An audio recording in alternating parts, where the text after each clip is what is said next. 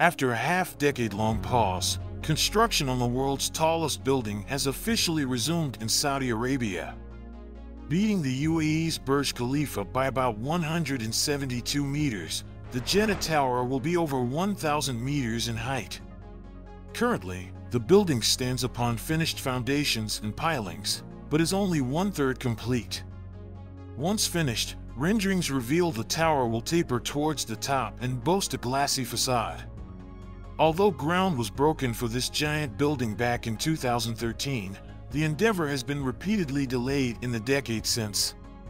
But many were surprised when at the end of September 2023, news broke out that the construction has resumed. Join us today as we delve into the backstory of Jeddah Tower and explore the significance of this monumental undertaking. Don't forget to click on that subscribe button and like this video, as it's the best way to support this channel. The journey of Jeddah Tower began a decade ago when construction first commenced, but as time passed, the project encountered numerous difficulties, resulting in a temporary pause. Despite these setbacks, the vision for Jeddah Tower remains resolute, with the goal of surpassing the current record holder, the Burj Khalifa Tower in Dubai. Emerging from Jeddah, Saudi Arabia's most progressive city on the west coast of the kingdom, this remarkable architectural achievement is poised to shatter records and reshape our perception of skyscrapers. Formerly known as the Kingdom Tower, this massive structure is sponsored by Prince Al-Walid bin Talal, one of the wealthiest figures in the Middle East, and designed by none other than Adrian Smith, also renowned for his work on Dubai's Burj Khalifa. With a planned height exceeding 1 kilometer, Jeddah Tower will not only comfortably outstrip China's Shanghai Tower but also Dubai's Burj Khalifa, which currently stands at a record 828 meters. To revive this monumental project, various prominent companies have been approached, generating significant interest in the business world. Among the notable names making headlines are Skanska, a Swedish construction firm, and Samsung's Korean engineering and construction subsidiary. Even if the work resumes, completing the Jeddah Tower remains a formidable challenge, primarily due to the unprecedented achievement of surpassing the symbolic 1 kilometer mark in the history of construction. When we delve into the story of this high-rise building, caught between its aspirations and the practicalities of construction, we come across a myriad of technical hurdles. Chief among these obstacles is the imperative to guarantee the structural integrity. As a skyscraper ascends in height, it becomes increasingly susceptible to the powerful forces of wind and the tremendous pressure exerted by the building's own weight on its foundation. In addressing these challenges, the architectural team led by Adrian Smith crafted a novel strategy, a Y-shaped design reminiscent of a tripod. This innovative configuration optimizes stability while reducing the amount of materials needed. Moreover, ensuring a strong connection of the tower to the ground requires stable rock bases, which are of particular importance in Jeddah, given the predominant presence of fragile limestone, sand, and gravel in the soil. Extensive geological studies were imperative to determine the appropriate depth for securely anchoring the tower. This, in turn, led to the utilization of a complex and previously untried drilling technique.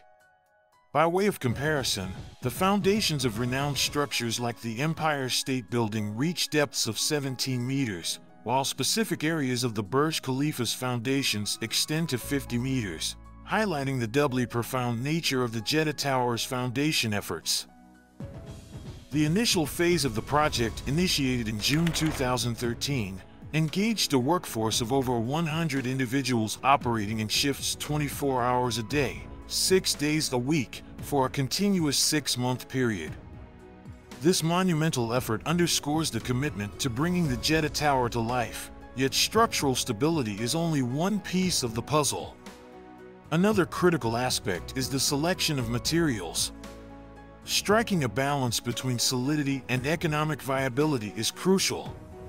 In the case of the Jeddah Tower, the client insisted on the use of traditional materials such as conventional concrete due to its cost, effectiveness, and the ease of application compared to high-performance concrete, which requires specialized labor.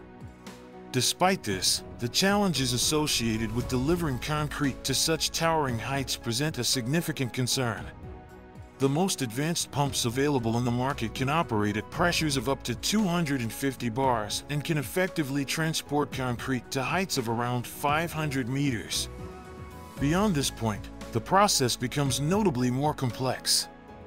This is why many super-tall skyscrapers, including the Jeddah Tower, opt for upper sections constructed from steel. This strategic choice serves a dual purpose by reducing the load on the concrete and streamlining the construction process.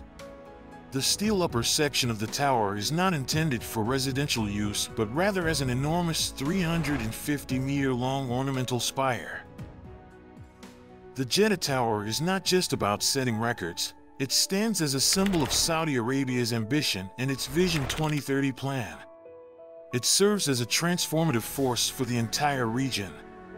This remarkable architectural achievement signifies Saudi Arabia's dedication to diversifying its economy and reducing reliance on oil, embracing a future defined by innovation and progress. To put the sheer magnitude of this project in context, it is estimated that nearly 500,000 cubic meters of concrete and almost 880,000 tons of steel will be needed for its completion. This is equivalent to the weight of 10 Eiffel Towers, underscoring the monumental scale of this construction endeavor. Moreover, the Jeddah Tower faces another significant challenge in the form of wind resistance. As the tower's height increases, so does its vulnerability to the effects of wind. To illustrate this, a skyscraper that's 500 meters tall must be 60 times more wind resistant than one that's only 60 meters tall. To ensure both the tower's stability and the comfort of those inside it, architects and engineers have conducted thorough computer simulations to model the impact of wind forces. These simulations have revealed that during strong winds, the top of the tower could sway by up to 2 meters in relation to its central axis. Remarkably, this level of movement is considered acceptable in terms of the tower's structural integrity and the well-being of its occupants. In addition to the technical considerations, the Jeddah Tower places a strong emphasis on energy efficiency, a crucial factor given the scorching climate of Saudi Arabia. Reducing reliance on air conditioning is of paramount importance. To accomplish this, the tower's design is intricate, with a focus on natural methods for temperature regulation.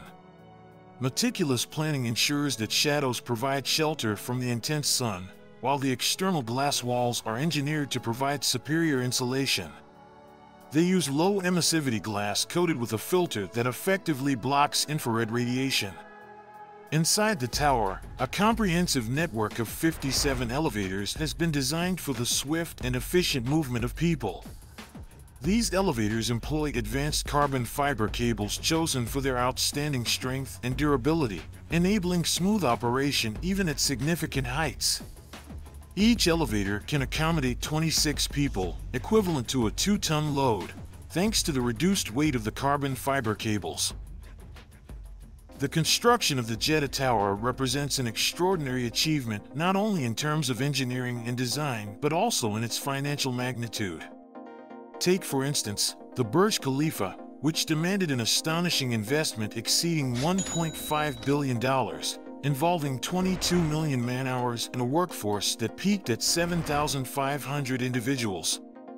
The building's power consumption alone is comparable to that of a city inhabited by 880,000 people, despite its maximum occupancy being 35,000. Cleaning the extensive glass facades of such towering structures is no less impressive, requiring approximately 4 months to complete. These statistics vividly illustrate the monumental effort and resources necessary for skyscrapers of this scale. Initially, it was estimated that the construction of Jeddah Tower will cost around $1.2 billion, but this amount is highly likely to increase, given that the project was halted for several years. A question that often arises is, beyond its symbolic importance for Saudi Arabia, what significance does the Jeddah Tower hold for architecture and engineering on a global scale? The answer lies in its embodiment of our unwavering human drive to reach new heights, both literally and metaphorically. Since its inception, every phase of the Jeddah Tower's construction has been marked by challenges that have been met with human ingenuity. It stands as irrefutable evidence that our ambitions are constrained only by the limits we impose on ourselves. While you're watching this video, the tower is still under construction, and each passing day brings us closer to witnessing the realization of this symbol of ambition. This development promises to not only reshape the skyline but also serve as an inspiration for future generations. We eagerly anticipate its completion and the way it will redefine our understanding of what is achievable in the fields of architecture and engineering. As we do so, we keep our gaze fixed on the horizon, as no one can predict where the next record-breaking structure may emerge. We are interested to hear your thoughts on the Jeddah Tower project. Leave your opinions in the comments section below. Thanks for watching and see you in the next video.